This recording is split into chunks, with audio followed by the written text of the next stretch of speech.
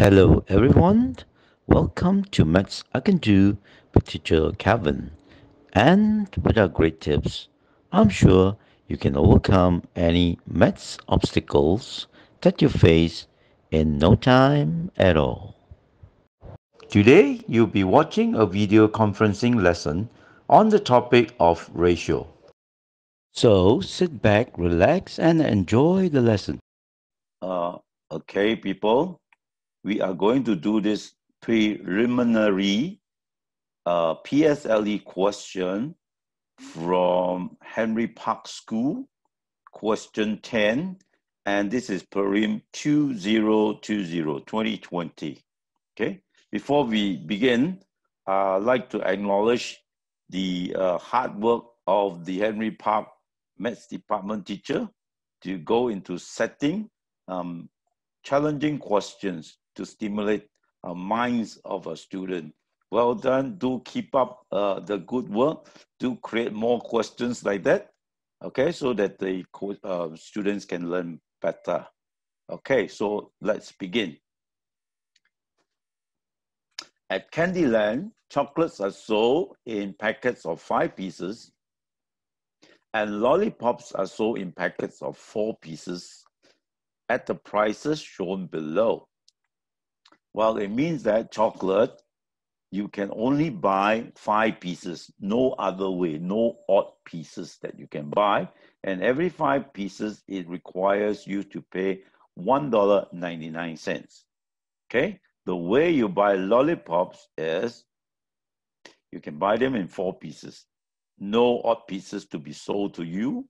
You cannot buy 1 piece, 2 piece, but you must buy them in 4, and 4 pieces cost 0.99 cents. Okay, so the first step to solve problem is to really understand the question. You can't fight an enemy when you don't understand them, right? Okay, so she spends a total of $101.34 on some chocolates and lollipops at this Candyland. Now, here is the new requirement. I think this requirement is very important in the sense that she put all the chocolates and lollipops into bags such that each bag must have, there you go, let me write it down for you. The bags must be in this manner.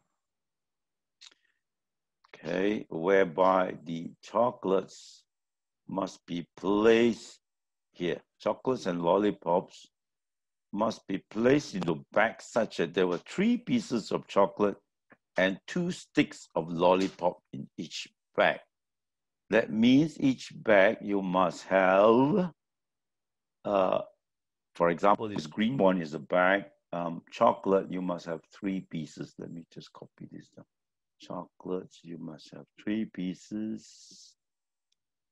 Okay, 1. There you go. Chocolate here. Yeah. Chocolate must 3 pieces. Chop it up. Inside the bag, it must be in this manner. Chocolates, 3 pieces, and lollipops, 2 pieces. See that? Yeah. Lollipops, 2 pieces. Okay, lollipops, 2 pieces, chocolates, 3 pieces. Here we go. Let me write it down. Chocolate must be inside the bag, 3 pieces, whereas lollipop, 2 pieces. Now, this is a very important criteria because it determines how much we need to buy, because we want to put them in the bag in this ratio. Okay, this ratio is our determinant. It holds like the whole idea of the question, because you must put chocolates in 3 and lollipops in 2. All right. So, well, the thing is, if you look at our chocolate, we can buy them only in 5 pieces. So we need 3 and 5. It's like we need to find a common multiple of 3 and 5. Because in ratio, the first thing we can try is, well, 3 times 5. So that we have 15 pieces. Well, 15 pieces, I'm sure, 15 pieces of chocolate, I'm sure you can put into bags of 3. Yeah? But then, in terms of ratio, when I multiply the 3 by 5, I have to multiply the 2 by 5. And I will have 10 pieces of lollipops. That is cool. It is still in the ratio of 3, 15 divided by 10. It is in the ratio of 3:2. We have maintained this ratio for the bags. But then there's a little bit of problem. Here is the problem. 15, yes, 5 pieces. There you go. Let me show you. 5 pieces, and I buy 15 pieces, there's no problem. Means you buy 3 boxes. But then, to maintain the ratio, I need to buy 10 pieces. Here is the problem. You have 4 sticks. You buy 2 boxes, 8. You can't buy 10 pieces. So this number is no good. So next thing, maybe I have to multiply it to make it to times 10, ratio times 10. All right, so times 10. Well, that means I need to buy in like 30 pieces of chocolates. Ratio, well, in that case, the chocolates times 10, the lollipops needs to times 10 as well to maintain the same ratio. We have something going here because it means that whenever I buy 30 pieces of chocolate, I will have to buy 20 pieces of lollipop. Here is bingo. We have hit jackpot because 30 pieces can divide by 5, right? Which means that we have to 5 pieces in a box, right? So that means if you divide, we need to buy 6 boxes of chocolates. And 20, fortunately, unlike before, we cannot divide by 10, cannot be divided by 4. 20 can be divided by 4, meaning we have to buy 5 boxes.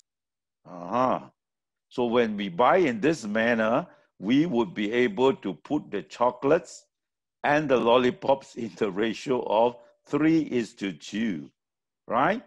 Okay, so 6 boxes of chocolate will cost how much? Each box of chocolate costs 1.99.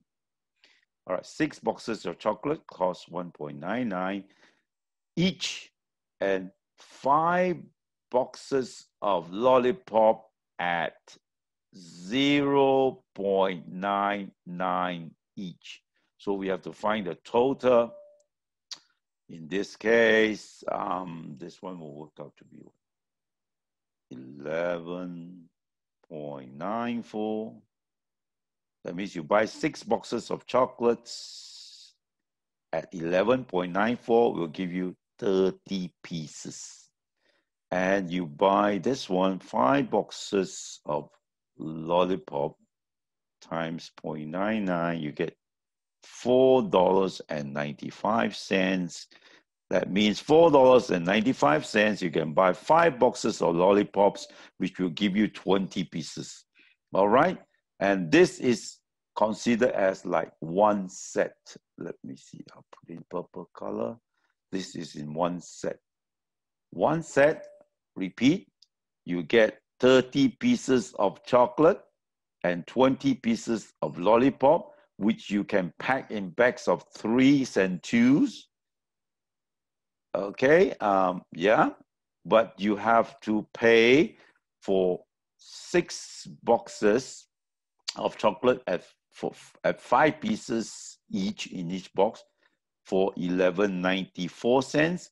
And in order to get 20 pieces of lollipop, you have to buy 5 boxes because there are 4 pieces in each box, and you have paid 0.99 each, a total of $4.95.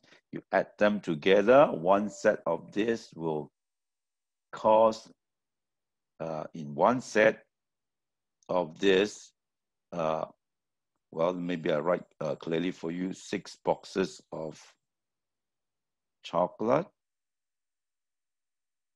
Okay, one set of 6 boxes of chocolate, and you buy 5 boxes of lollipop. Okay, what you get, you will get 30 pieces of chocolates, and you get 20 pieces of lollipop, which you can maintain the ratio to put in a bag. But because of that, you have to pay a total of 11.94, which is 6 boxes of chocolate plus 4.95, which is 4 boxes of lollipop, making a total of 16.89 for every set of 30 pieces of chocolate and 20 pieces of lollipop. Okay, lollipop here, chocolate here. Then not forgetting, she paid a total of here, paper total of 10134. Yeah. So okay, I'm going to write this number here. 101.34. Then we divide by how many sets of money? One set of this costs $16.89. The number looks a bit awkward, but hey, we got a calculator, not to fear. I hope you divide this and you'll get a nice number. Let me do it here. 101.34 divided by 16.89. Okay, you get a 6, a nice whole number. That means you can buy here, one set costs 16 something. So your total money divided by one set, you get 6. That means you get 6 sets of this. All right. So in 6 sets, what do you have? One set. What the question was? How many sticks of lollipop? So in one set, we can see that there are 20. Here. Okay. In one set, there are 20. Here. In one set. There. In one set, which I explained just now, you get 20 pieces of lollipop. Well, so you have 6 sets. So finally, in 6 sets, in that case, you just you just times 20 because one set you have 20, 6 sets you times 20. Yeah, here people, one set, just in case you not know what I'm talking about, one set you get 20 pieces of lollipop. So since this money divided, you get 6 sets, so you buy 120 lollipops. That should be your answer. LOLLIPOPS.